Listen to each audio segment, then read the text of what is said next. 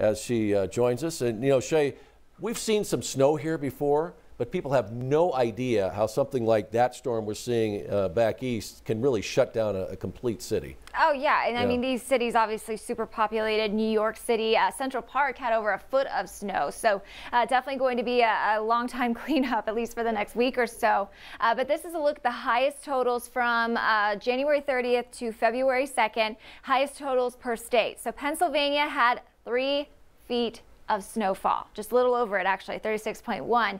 New Jersey just slightly under that at 35.5 inches. New York's highest total 25.6.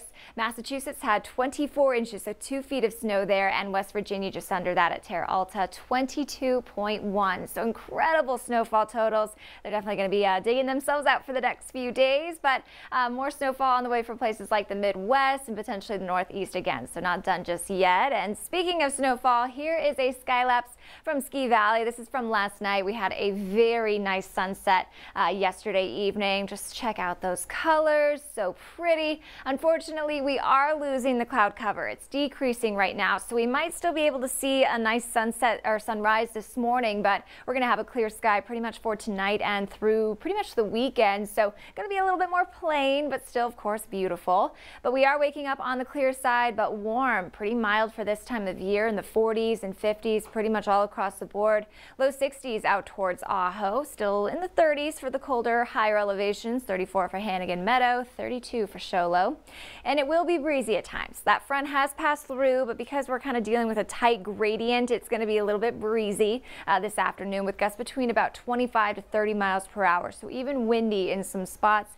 And it looks like that 30-mile-per-hour gust will be more possible for areas east of Tucson like Safford, Wilcox, Sierra Vista. So areas to the east of Pima County can expect a little bit more of a windy day today.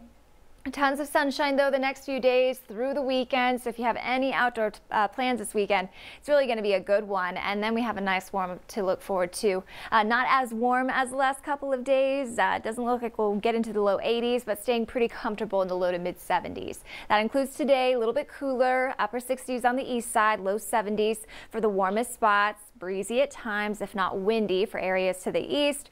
To the south, places like Nogales getting to 67, 66 in Sierra Vista, and also notice colder overnight lows return. So back in the 20s, 30s, and low 40s for most.